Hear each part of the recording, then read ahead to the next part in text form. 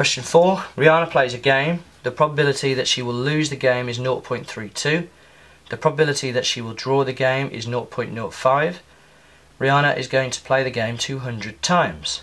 Work out an estimate for the number of times Rihanna will win the game. Right, okay. So we need the probability that she's going to win. We know the probability that she's going to lose is 0.32. Draw is 0.05. Now the three probabilities should add up to 1. So what I'm going to do, I'm going to add 0.32 to 0.05.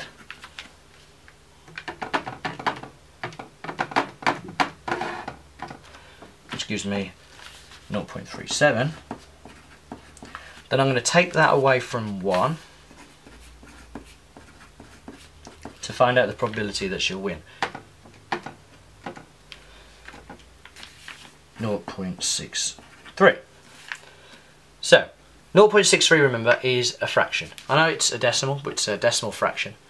So if the probability that she wins is 0.63, if she plays 200 times, she will win 0.63 of the time.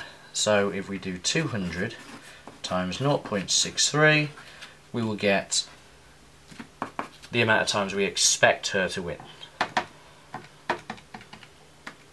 which is 126.